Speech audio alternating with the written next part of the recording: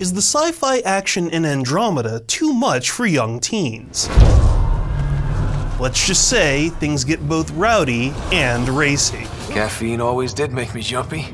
This fourth installment in the Mass Effect space saga focuses on the politics and conflicts of interstellar colonization.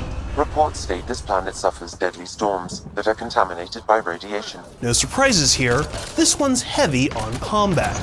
Players blast enemies with shotguns, lasers, and other wild weaponry. Sex is a big issue too, with optional romantic encounters that could include nudity. Plus, characters occasionally drop F-bombs, S-words, and more. My God. While it does include valuable messages about diversity, family, and friendship, it's the mature content that stands out.